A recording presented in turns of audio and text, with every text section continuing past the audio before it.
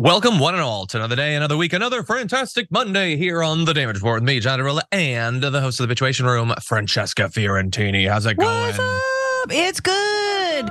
Speaking of The Situation Room, happy Monday, everybody. But also, I'm going to be live doing The Situation Room in San Francisco at the end of January. So January 28th, that's a Sunday, 7 p.m. Emma Vigeland, formerly of TYT, now of The Majority Report, will be there. Miles Gray of The Daily Zeitgeist, if you know that show, if you love that show. Myself and Nato Green. So come out. You guys remember how John was there last year? We sold it out. So if you missed that or if you were there, come back. It'll be so fun. Yes. So everybody, I know everybody's interested in going. I want a bunch of you to buy tickets, just not as many as when I was there. No, the room is double the size. The room is double the size because we sold it out. No, I'm kidding. But anyway, no, I'm very, very excited. Obviously, I am hella jealous. I wish that I could be there. It sounds really awesome. It'd be fun. But everyone stay tuned for more details on that. And thank you for being here. Thank you. Thank you. Here. Anything about Situation Room this week you want to say? We're gonna be talking about Project 2025. That's fun. The Heritage Foundation's plan to make Trump Caesar.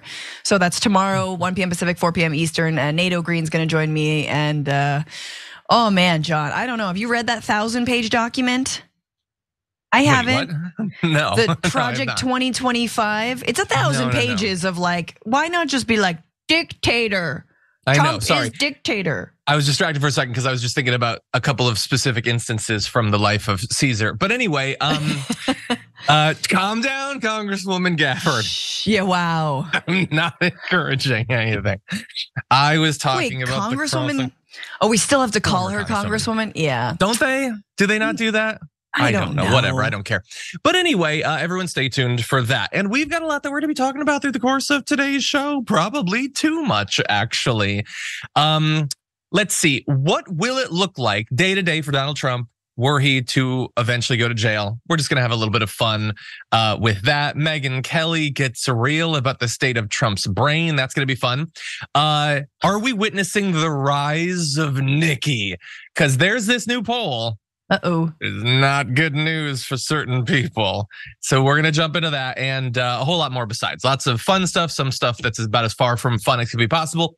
And if you are listening to the podcast, head over to the YouTube page because there's other clips that you don't see in the podcast. Never forget that and then go rate and review us. But if you're watching live, we're gonna be starting off the aftermath with Elon Musk's Twitter Spaces event with just the worst people in the world. So stay tuned for that because that's gonna be a lot of fun. Maybe as fun as our later discussion of the state of the estate tax. We'll find out together. Anyway, long before that, you should hit the like button. You should share the stream. There's so many things you should do. You should send us comments, sweet super chats. We'll read them, we'll respond to them, and you might even get a $100 Blue Apron gift card. How's that sound? And with all that said, Francesca, are you ready to do this thing? Yeah.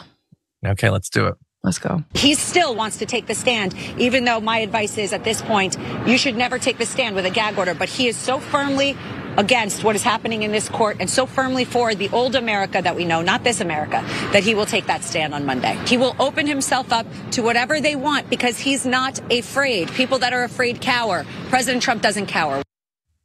That is Alina Habba a few days ago with a strong message about Donald Trump.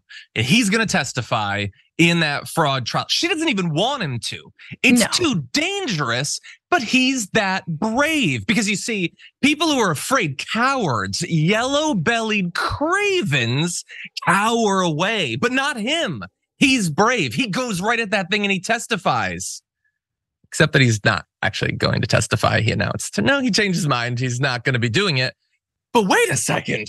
If I understand how logic works, wouldn't that mean that he's now the coward? Well, of course, they're not going to actually cop to that. But I think you can draw your own conclusions about what it means that Donald Trump is not going to be testifying. We're going to try to learn a little bit about his decision from his recent post on Truth Social. Oh, no. Here's the first. And I will say that no, I'm not. No. But can we just page 1 colon so much statement of 45th President Donald Trump? As everyone knows.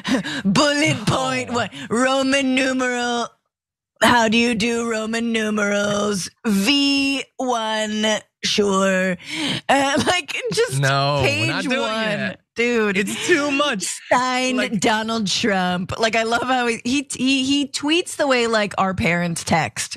Mm-hmm. You know, it's too much. That is all caps. And it's so many words. It's all of the words. And then if we could bring up that first one again, as bad as all of that is, how does that end with a ... You didn't get across everything that you need to say in that thing? He said page That's 1. More words than I've ever said. Anyway, I don't care. Blah, blah, blah, blah. Be successful business, blah, blah, real estate, blah, blah. Let's go to the second one because there is at least something that's legitimately hilarious in this equally long, brain-burningly stupid comment. They claim that Mar-a-Lago is worth only $18 million when it is worth 50 to 100 times that amount. 100 times that amount? Yes. I'm not a mathematician or anything, but that's too much money, I think. You know what? I don't like to get out over my skis on the facts, but I don't think it's worth 100 times $18 million. That seems like too much. This broke when you were on leave, John, and I think I did the math live on air, which is big for me, I want you to know. And it was about 100 times, and we were like, what? What are you kidding me? I think he said it was worth 1.8 billion, right? Which if that makes sense. But I'm like, no, there's no way this piece of property, especially, I don't know, maybe when you turn it into a cemetery as he did with his ex-wife, burying her there, maybe it ups the value, not sure. At least tax write-off, that's why he buried her there. That there's special privileges when there's an actual cadaver on, it's not the first cadaver at Mar-a-Lago, let's be real. But it's not definitely one of, anyway. Yeah, also, by the way, I don't know if you are allowed to continue to add into the appraisal the value of all of the incredibly sensitive government documents now that they've been taken back from you. You have to deduct that now. It's not an asset. But anyway, it ends with I will not be testifying on Monday. MAGA. So there's just a lot there. Look, I'm sure there are good legal reasons that he does not want to testify. After all, Alina Habba did say she didn't want him to testify, and she is technically a lawyer. So I don't know that it would be a good call. And by the way, remember, he has already testified once. Now, he didn't answer many of the questions. He mostly used it as an opportunity to do the exact same thing that you just saw in there, which is to, attack the attorney general, attack the judge, attack the lawyers, attack the aides, attack. And occasionally say something that's incredibly damning about the effect that the oversight that you had on valuations of the Trump organization. It is believed that in this particular case, his own lawyers or his own attorneys were going to be leading the questioning. So in theory, he would have done better.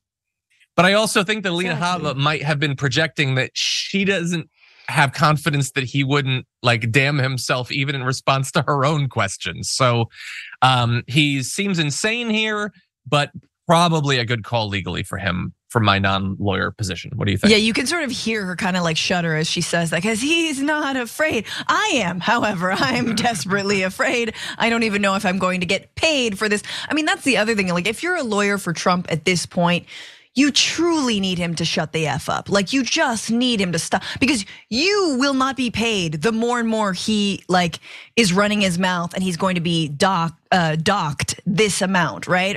So it's just again, 250 million is already on the line here. He can only make it worse. She probably wants to help him make it better. And yeah, it's good that he's not testifying. I can't believe, out of all these criminal lawsuits hanging over him, this is not one of them, but that he's still allowed to run his mouth the way he is. She sort of alluded to the fact that it would be bad for him to testify, even as she said it would be brave, because she said there's a gag order on him, right? So and Chris Kais said he referenced that too, the unconstitutional gag order. Why is it unconstitutional? He's not the first gag order that has ever existed. And I don't know if anyone has ever done more to justify it, not just prior to the gag order, but since the gag order. He constantly is attacking this very specific people that he is not supposed to attack. He was supposed to take down his comments about one of these attorneys, and they're still up there. I don't even know legally how that works. I mean, I get that he's effectively playing chicken with the judge and with the judicial system, but he seems to be winning because they don't seem to want to go any further than this. And it doesn't bode well either, John. Yeah, and I mean, to say nothing of what he said about Letitia James, right? Who, again, the trial is, now not in her hands anymore, but it, again, you just think like the fact that they've been soft pedaling on this gag order, on the things that he said during this trial, makes you realize that, yeah, push comes to shove, whether it's this case or other charges, if he is convicted of them, how much soft pedaling is going to happen when it comes to holding him accountable? He's never going to see the inside of a prison cell. Of course not. He might not even be held on house arrest. Like this is the kind of thing where it's like, no matter what, there's a two-tier justice system. Trump proves that every single day, that he is allowed to continue to run his mouth, incite violence against the very people that if this were any other defendant, are you kidding me? They would be held, they would be detained right now, but not him. So I'm so glad that you mentioned that, because this is like, there is so much about our reality that does not make any sense, that in fact makes the exact opposite of sense. Like, so for instance, everything that Elon Musk says that proves that he's an idiot, an incurious moron to millions of Americans, proves that he is a genius. In this particular case, all of the things that Donald Trump says prove that everything is aligned against him. The judicial system is set up specifically to target him and only him. All of it proves how he is singularly protected from the consequences that would be levied against any other person in America. But millions of Americans don't see that. In fact, they just see what he says, even though the evidence in front of their eyes is that everyone else would be locked up and he is not. So it's frustrating.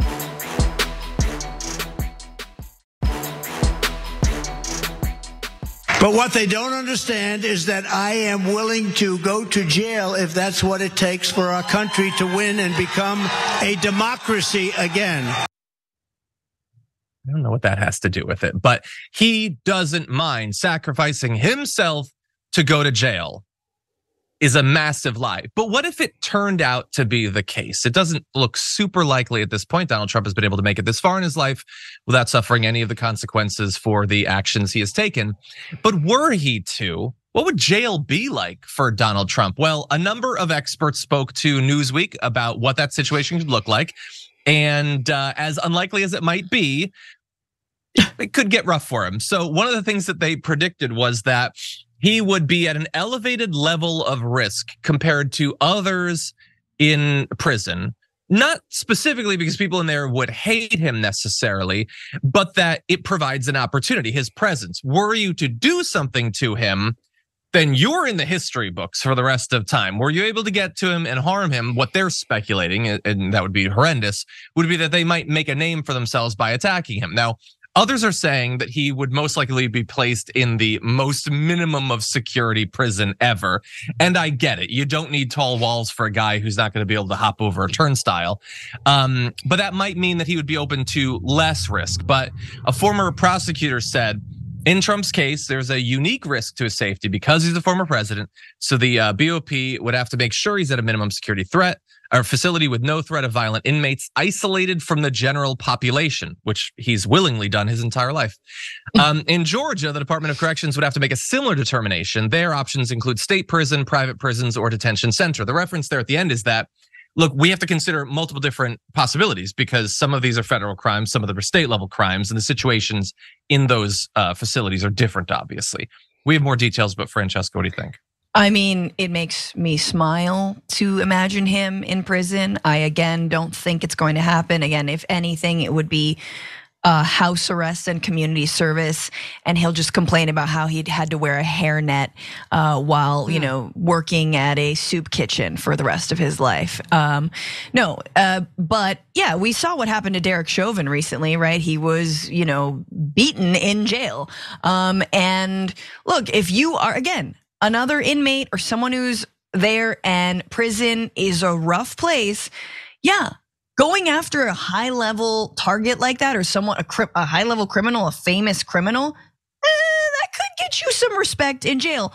However, I foresee Trump, if he ever were to serve, John, don't you think he'll just be like playing cards with the prison guards and telling them how he's gonna like make prison great again, and he's and like. Or, I mean, and this is what we've always been dreaming of. Like how after January 6th, all these right wingers are starting to realize, hey, prison's bad. Yeah, the food sucks. Your treatment's terrible. It's cold. It's not like you have your human rights anymore. It could probably be better. Like if only he would actually do prison reform. That might be, if we can reverse engineer real prison reform by putting Trump there, I'm for it. I don't think that's gonna happen. I think he would flourish as the king of like a prison gang.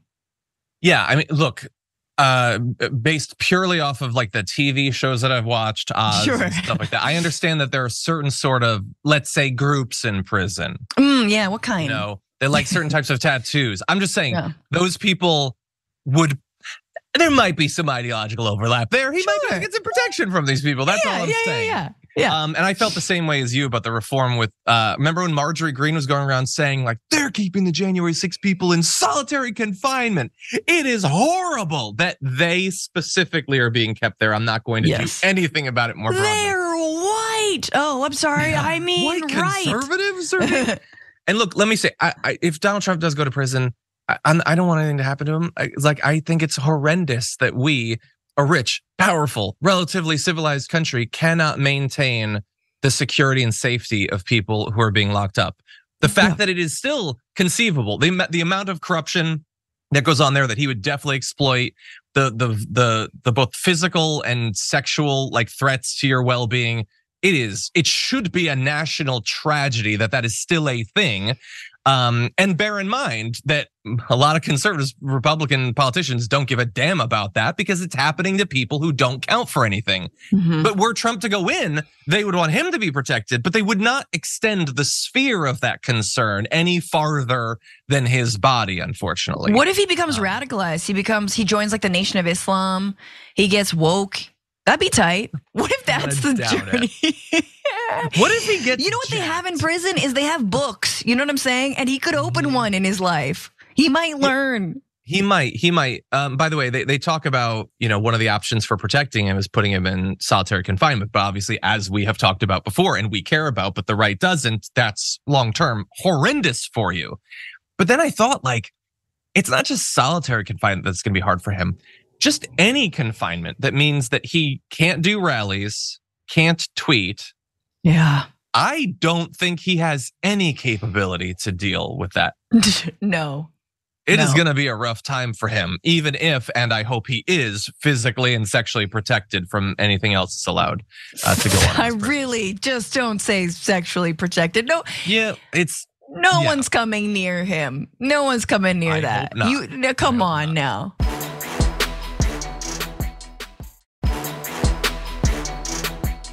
And a general who's a fantastic general actually said to me, "Sir, I've been on the battlefield. Men have gone down on my left and on my right. I stood on hills where soldiers were killed. But I believe the bravest thing I've ever seen was the night you went onto that stage with Hillary Clinton after what happened. And then that woman asked you the first question about it. And I said, locker room talk. It's locker room talk. What the hell? What are you talking? Locker room talk."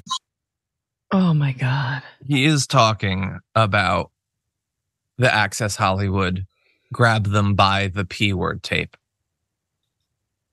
And he is saying that, sir, it was so brave, sir, that a general told him that was the bravest thing he's ever seen. Yep. Is when Trump, after having been exposed for being a serial assaulter, didn't run away from a debate that he'd already agreed to do, and was asked a question about it by that woman.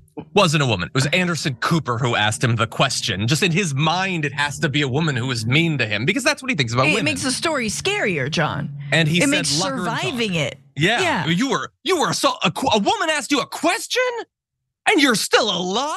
Yeah. That's assault. That was to the New York Young Republican Club.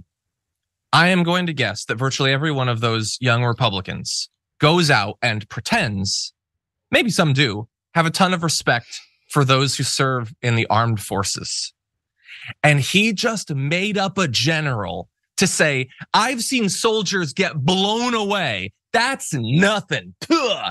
You answered a question about you sexually assaulting people and made light of it. That was your response. It wasn't a brave response where you took stock of the monster that you are and pledged to do better. You just apologized for your own horrendously misogynistic, violent remarks. How is every Republican who pretends to care about the armed forces not attacking him for that? Also, we know what he said from his own cabinet, what he has said about veterans. Doesn't understand what they died for. They were losers if they died, that their wars were not justified or, not good causes, even World War II. He didn't care. He absolutely didn't care. Didn't want to get out of the limo, right? To get his shoes wet to go kneel at a soldier's grave. There's so many stories about how he disrespects veterans. To say nothing of what he tried to do to the VA during his time in office. But John, thinking about the grab them by the P word tape, that for me, in addition to the good people on both sides, in addition to him meeting with Putin and going, stop tapping us, stop infiltrating our election.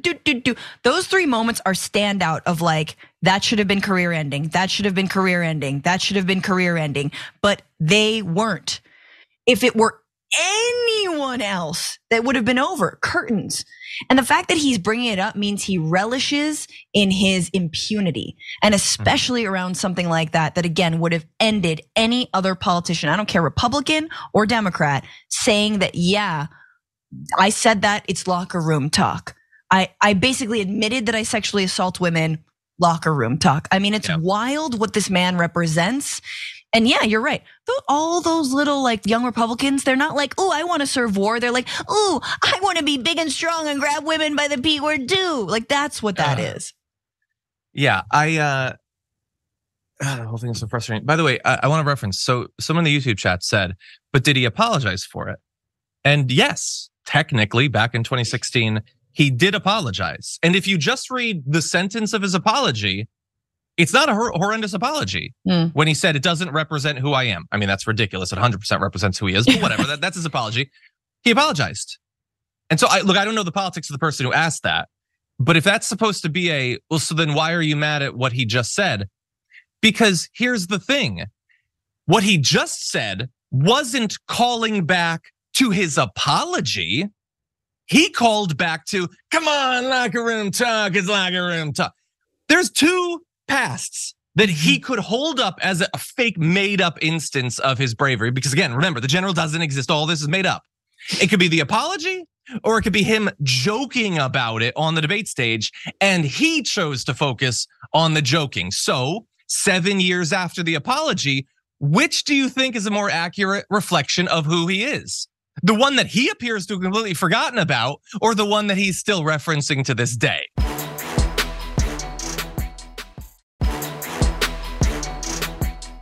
Do you think that Donald Trump has faded from where he was in 2020? There's no question Trump has lost a step, or multiple steps.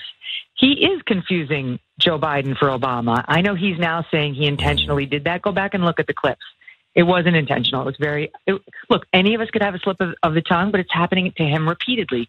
The reference about how somebody's going to get us into World War II, confusing countries, confusing cities where he is. It's happening more and more. But are we really going to pretend that Donald Trump is just as vibrant and mentally sharp as he was in 2016? Okay. I think some right wingers will if they believe that it's into their political or monetary advantage, unfortunately. But that is Megyn Kelly talking with Glenn Beck, and I have never agreed with her more or at all. That's the first time I've ever agreed with her, and it's the most that I've ever agreed with her. But Trump does say that the better explanation is sarcasm, that he's making a point with all of these slip ups. And I want to demonstrate that. We actually have a recent example. Let's go to that. She sued ExxonMobil in 2019. Letitia James, in a much-watched legal battle. The end result was that Exxon moved out of New York. How do you think that's a good idea? ExxonMobil, one of the biggest companies in the world, left New York and they went to Dallas. Great job, Letitia. And that's what's happening right now. Businesses are fleeing our country and they're going to other places, but they're fleeing New York State and no businesses are coming back. Nobody wants to come back into New York State, but they're actually fleeing to other countries. Yeah, so we looked it up. I'm not a geographer, but we looked it up. And Dallas, as of right now at least, still in the United States. Here's a map to prove it. So look, I get that he's just bopping back and forth between the different points that he wants to make. So he wants to say blue state bad, red state good. You leave blue state, go red state. But also they leave our country, and it just gets all jumbled up like his brain is on a spin cycle or something. But when you mix them up like that, it doesn't make any sense, the point that you're making. And wouldn't you be making the point that it's better, that they should be going to Texas, that Texas is low taxes or whatever? It just, he doesn't know how to express the thoughts that he has anymore. But has he ever? Does he ever? I mean, he's never really been coherent. Are more common now. For sure, but it's like, it'll do. You know what I mean? Like that's good enough, right? For his base. His base is not fact checking him. His base doesn't care that he's saying something, whatever, like that doesn't make sense, that's incoherent, that isn't logical. No one is following him to a logical conclusion. It's pure emotion of corporations and businesses are leaving the United States, and or blue states, and or it doesn't matter. I think he still got it, and you don't have. It is just, again, strongman neo-fascism that is nonsensical, and he's got a vision. I mean, I think that it's really important to still understand the threat that he's posing, even as incoherent as he is. I want to ask you a question. No. So like, no, I'm going to. It's my show. You're gonna have to log off to stop me. So why, we've had all of these Republicans who try to do a version of Trump. Why hasn't any of them been able to do it better than him? Like the formula seems, well, hold up. The formula I'll tell you. Seems pretty easy. Yeah. And he has like moldy tapioca for brains. So why has none of them been able to do a better version than Donald Trump of being this proto-fascist wannabe dictator? Well, first of all, it's knockoff versus the real thing, even if the real thing is like on its last leg. But also, they don't believe themselves. Trump, absolutely, he is a sociopathic narcissist. He believes everything that comes out of his mouth. You think DeSantis believes anything he says? Hell no. You think Ted Cruz, you think, any of these people, Mike Johnson, Marjorie Greene even, Marjorie Greene is basically a socialist. She's just parroting. She watches this show. Come on now. Like, nobody believes what they're saying. Hi, girl, what's up? Join the revolution. Like, she does not. Nobody believes what they're saying. They're all angling. They're all doing this. It's all a calculation. He just is. He just says it, right? And that authenticity is very real. I mean, it's what people said they saw in Bernie Sanders as well. Bernie Sanders obviously didn't give, you know what? He's just like, I'm running for president because the rich have way too much. And everyone's like, yes. So again, the outsider status, and I think we have yet to see an outsider in the same way. I mean, maybe it's Marjorie Greene, but again, like, I don't know. That's my opinion. There's so many grifters on the right, and they all like claim this brand, this ideology, and they're all, from an outsider's point of view, such bad examples of it. And it still sells. I guess the standards don't exist, but I just don't understand why, like, there's not one actual relatively intelligent, maybe like okay physical shape wannabe fascists to do the alpha thing that they all say they worship, but none of them can remotely live up to. It's weird to me.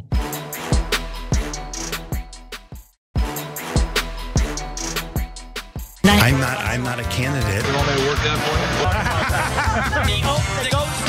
As my kids would say, that's my jam. There is precious little time left for those trying to beat Donald Trump in this Republican primary, and few opportunities to really break through. Now, many of them were hoping that last debate last week would be their chance to really like draw some attention, and they have succeeded, but not necessarily the attention they want. Despite the fact that he wasn't there, Donald Trump apparently was tuning in because he had this to say about the contenders. So many people are asking what I thought of history's lowest rated presidential debate and how I would rate the players. It's so easy to be a critic, apparently easier than to be a debater. But who on this subject would be better than me? To begin with, I thought Ron was terrible with his bobblehead facial movements and his walking on eggs. But that sloppy Chris Christie was worse. Stupid. He's not fit mentally or physically to be president. Plus, he suffers from TDS at levels not seen before. In other words, he is a sick puppy. On top of it all, his poll numbers are just 1%. In a class with Ida Hutchinson, in quotation marks. Nobody understands what that is a reference to, including Donald Trump, who could not remember why he came up with that in an interview. Anyway, he's dead, but so is Ron, whose weird bobbing head and fresh mouth make his high heels look his good. Super fresh mouth and his high heels. He's walking on eggs. He's got that fresh, sweet, fresh mouth and his high heels. No, so fresh with his head. He's on walking his on eggs. You already did the eggs. You just did the eggs before. Yeah, and you did it wrong. You did the egg shells, and you had another chance, and it's eggs. Okay. If you could actually walk on eggs, you would be walking delicately. You'd be Legolas, basically. Anyway, Birdbrain looked different and lost, but I give her second place, Nikki Haley. Vivek wins because he thinks I'm great. The biggest loser is Megyn Kelly. What the hell happened to her? She has lost whatever she once had, which wasn't very much. Some things never change. And I believe that is a direct response to the video of Megyn Kelly that we played for you earlier on the show. It's just projection. Something is said to him, he has to say it right back to them. But anyway, so there's a lot of negative stuff that he has to say, but he was maybe arguably most dismissive of Nikki Haley. Just calling her Birdbrain and saying that she lost? Well, I don't know. She's making waves for herself, and she might have lost the poll, but she's beating Donald Trump in a certain area. That's general election polling against Joe Biden. Haley, in this new poll from the Wall Street Journal, has a 17-point lead over Joe Biden in a one-on-one contest. 17 points. Now, in that same poll, Trump is up 4 points over Biden, but that's nothing compared to Nikki Haley. By the way, it turns out that if Trump were convicted of a felony, he would only trail Biden by a single point. He would lose 5 points. That is what being convicted of a felony is worth in this country. But anyway, Nikki Haley is beating Trump over Biden by like literally double digits. Now, that doesn't mean that she's going to make it to the general election, Francesca, but what do you think of this poll? I mean, honestly, it's not surprising. I don't think she's going to be the party's nominee, but it isn't surprising that someone who is at least 10 years younger, right, can string together sentences, seems like a sort of sensible conservative centrist and has a bunch of backing and continues to have money in terms of her campaign. I mean, who doesn't love Dick Cheney and high heels except for anyone with, 2 cents and just the thought of that image. But no, I think it makes sense. I think it absolutely makes sense with conservatives looking for, I think that's why, Joe Biden made sense to folks who were like, hey, I like Trump, but I don't want to die. And there's a pandemic and it's coming for old folks like me. A lot of folks switched over. Now there seems to be a sensible conservative in the race. And again, I don't think she's going to get the nomination, but I think it's massive that she's polling better than Biden and Donald Trump. It shows that I think she has some kind of wherewithal that, let's be real, neither of these candidates have at this point. Yeah. I just imagine there's probably a lot of Republicans who have to like support Trump, but all they want is business deregulation and low taxes. That's all they actually care about. They don't care if the rest of the world burns. Looking at that poll and be like, can we just get Nikki Haley? Because that would be a bloodbath. And as Nikki Haley points out in response to the poll, it isn't just that she would, as of right now, allegedly destroy Biden, but that would be a wave that could bring in new governors, bigger majorities in the Senate and the House, and God knows what else. But instead, Trump. By the way, Ken Langone, co-founder of Home Depot, billionaire right-wing donor, has endorsed Nikki Haley just a few days ago. You'd already had the Koch brothers. So now the big money on the right is lining up behind her. She is still, unfortunately, at least in Iowa, so that which will be coming up in just less than a month, or about a month, month and a few days. Oh my God. If we bring up this poll, she's kind of like stagnant. Since October, she hasn't gained anything. And Donald Trump is now at 51% for first choice in that caucus. And so, it's looking better for Trump somehow, even though all of this stuff seems to be lining up behind Nikki Haley. And I don't know. By the way, can we really fast? I want your response. Birdbrain looked different and lost, but I give her second place. What does that mean? That means Running Mate. That's like Running Mate vibes right there, right? Yeah. Birdbrain different. Birdbrain maybe AI. Birdbrain deepfake. But second place. Not bad. Vivek is great because he loves me.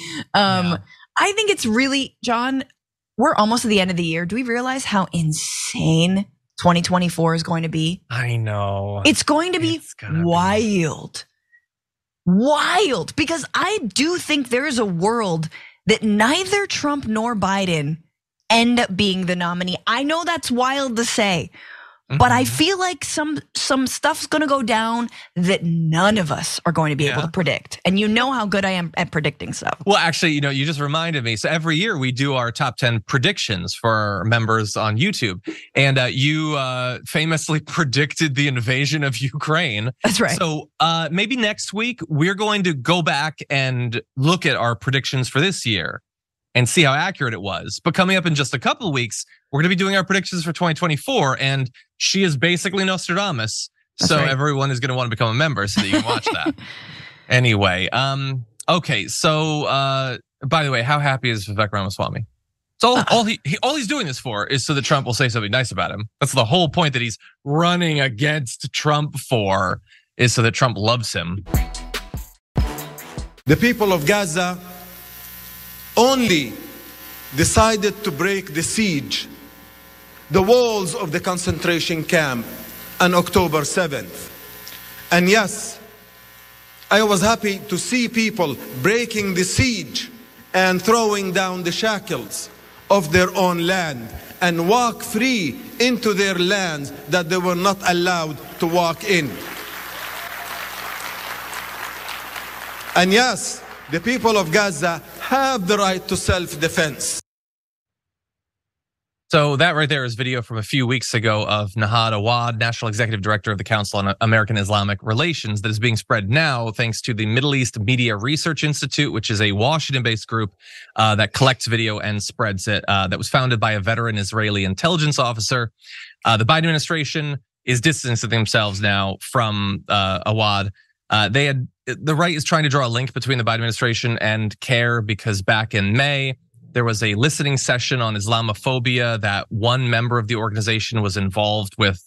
I believe it was Harris.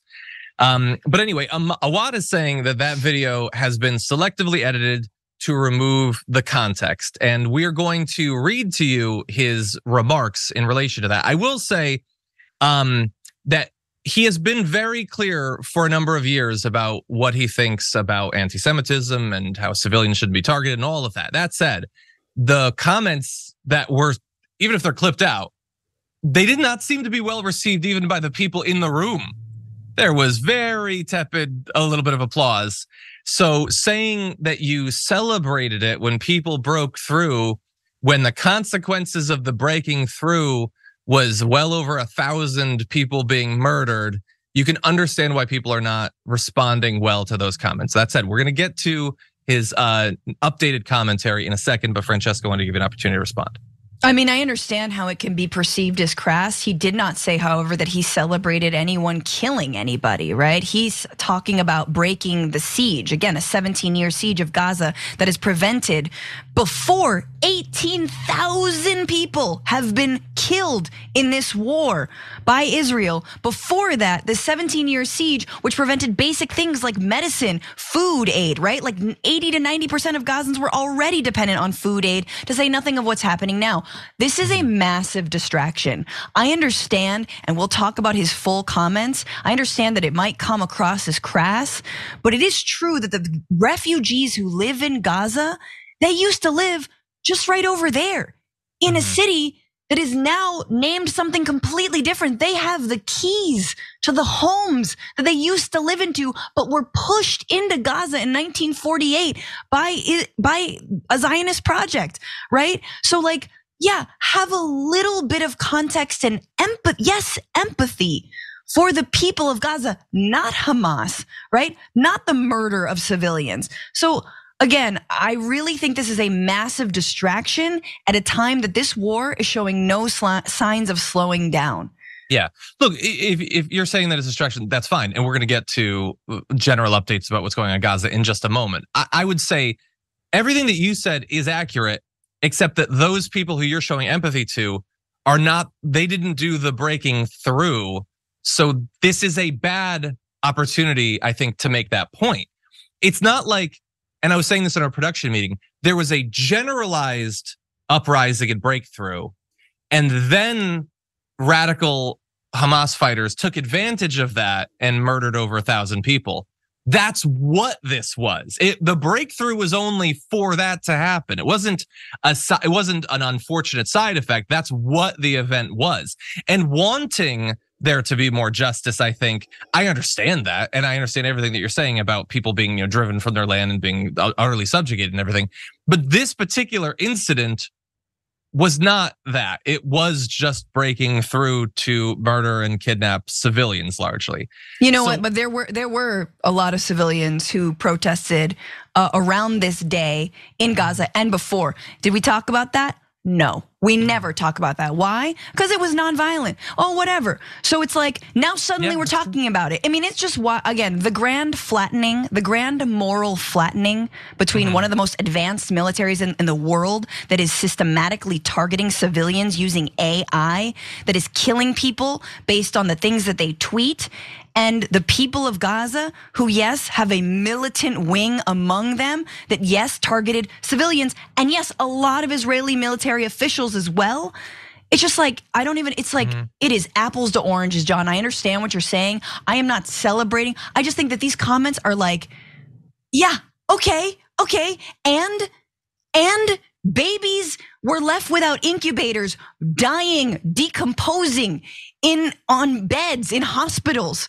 Like, what are we talking about here? Yeah, you're 100%. I'm not interested in that moral flattening either. And you are 100% right. And I think that we've been very clear in our commentary that we oppose the near industrialized mass murder machine that is being run in no small part thanks to the assistance and technology of the United States that's being aided by AI, that even Elon Musk was talking about AI with the Israeli military. I guess that's how he's going to deal with the anti-Semitic brouhaha that he raised, was, I guess, helping more civilians to be murdered. But John, this is the point. I mean, we can talk about his comments, but this is the point. The point is for us to get distracted by this one man's comments. With Council on American Islamic Relations is an incredible organization who have faced down death threats for years and years and years. Some incredible people. They document the hate crimes against Muslim people in this country. They have done it for years, since 9/11. They are an admirable group. And so, sorry, one guy said a bad thing in a way that was taken out of context. Again, this is the point of distracting us and substituting and putting on equal footing words with actions. And they are not on equal footing. But let's continue. As a general point, I do agree with you. And I have no doubt that's why the video is being spread, is to attempt to distract. I would say I host a daily 90-minute show. I can do both. So Yeah. I don't consider myself to be distracted. But I just want very fast give him an opportunity to say what he believes. He says that that's taken out of context. And by the way, these are his new comments. They're largely reflective of what he has said for literally years about civilians not being targeted and all that. But he said, as I said, the hatred, the prejudice, the violence, the discrimination against Jews because of their faith or their life or their religious practices is a hateful mindset, behavior, and action. We as human beings, as Muslims, as Palestinians, see it as evil the way it is, and it should be condemned because anti-Semitism is a real phenomenon, a real evil, and it has to be rejected and combated by all people, regardless of their faith, tradition, ideology, or those people who have no ideology. It is an attack on humanity and should be clearly condemned by all people. The average Palestinians who briefly walked out of Gaza and set foot on their ethnically cleansed land in a symbolic act of defiance against the blockade and stopped there without engaging in violence were within their rights under international law. The extremists who went on to attack civilians in southern Israel were not. Targeting civilians is unacceptable, no matter whether they are Israeli or Palestinian or any other nationality, which I agree with. And there we go. What he's previously said. Yes. Yes, I would just say that work that into the original comment. I'm just saying. And again, that's why I pointed out the response from the crowd. They didn't seem to think that he had worded his thoughts well. Right. They were like, I hope we're saying something else. But again, it is true that there were people who were not engaged in some of that violence who did briefly break through. And that was symbolic and is incredibly important. And again, like we talked about prison gangs and Trump being the head of the prison gang. Gaza's a prison.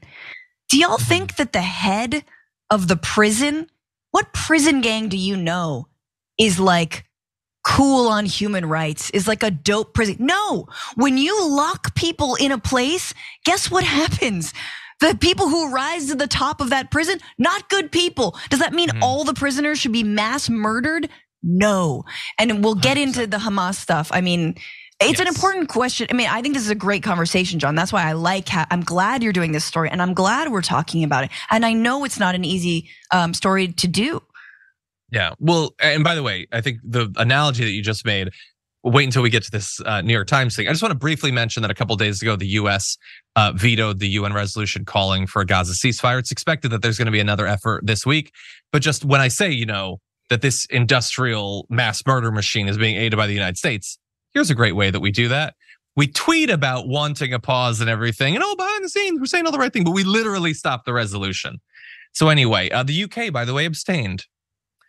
But I did want to just reference, and everyone should check this out in the New York Times. There's this article, Buying Quiet Inside the Israeli Plan That Propped Up Hamas. And it talks about, and I'd previously said that I think John Oliver did a great bit of coverage on this like a month ago, that there was this strategy that contemporaneous journalists were revealing by the Israeli government, including Netanyahu specifically, to keep Hamas strong. Not so strong that they could do October 7th, although that is what ended up happening, but they didn't think that's what was going to happen, but strong enough that it would stop some alternative, less radical power from rising up to govern and represent the Palestinian people.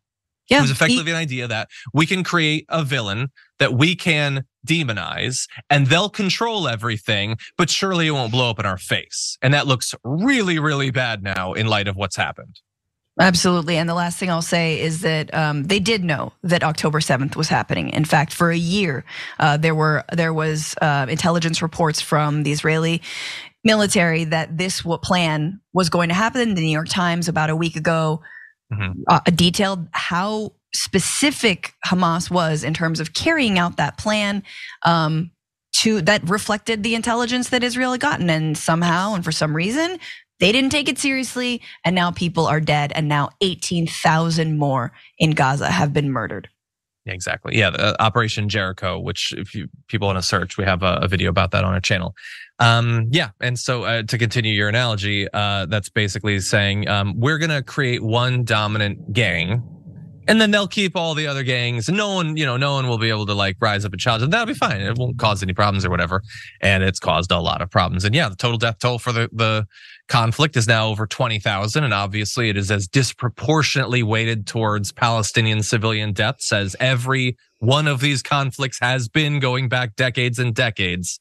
And while we're going to talk about a lot of different stories in this, as Francesca said, don't allow like the talk about rhetoric and arguments and all that to override the fact that thousands of lives are gone. They cannot be brought back. Many thousands, tens of thousands will be lost in the coming months, both from the immediate attacks as well as the collapse of the infrastructure of Gaza. That is all true. Those are the actual stakes in this. And those lives can be saved, and that it's not a done deal. And future lives can be saved, and people do not have to die, and the cycle of violence can end. I agree. That is all the time we have for the first hour, everyone. More to come in the aftermath, though, so don't go anywhere. We'll be right back.